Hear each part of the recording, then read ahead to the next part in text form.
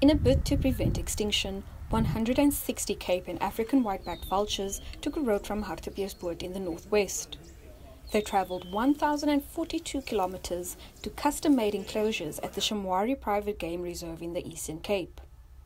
This is considered the largest relocation of vultures ever undertaken. But why?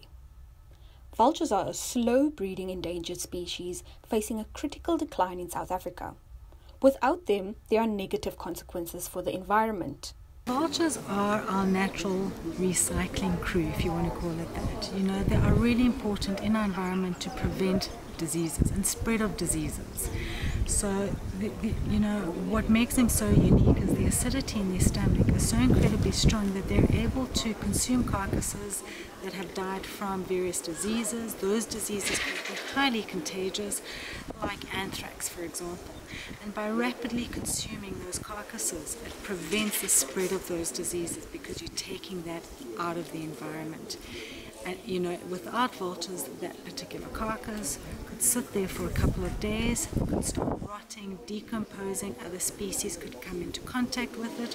All those, for example, anthrax spores can go into the ground and long-term have a devastating effect on our wildlife. And so, you know, they really are there to clean our environment and to keep us as human beings, wildlife and livestock actually safe and, you know, free from potential highly infectious diseases. Electrocution caused by power line collisions, poisoning and killing for belief-based purposes are among the main reasons South Africa's vulture population is decreasing.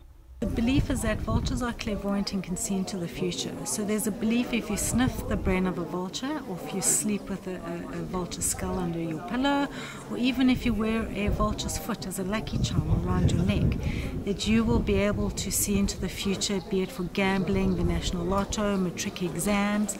And so they really are used to try and see into the future and to be able to dictate what's going to happen.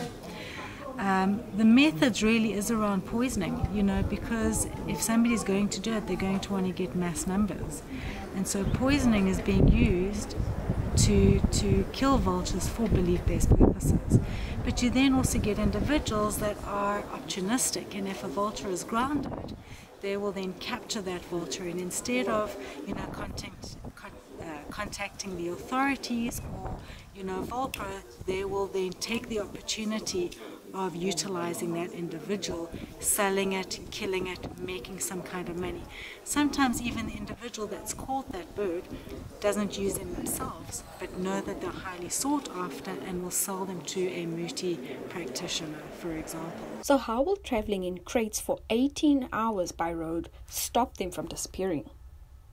Vultures that are saved and rehabilitated by Valpro either can't fly very well or at all, but they can reproduce.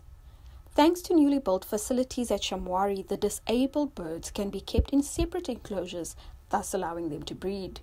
Moreover, their offspring will be fitted with tracking devices and released onto the game reserve. Most importantly is the safety of the birds. Shamwari's probably got the best anti-poaching team behind them.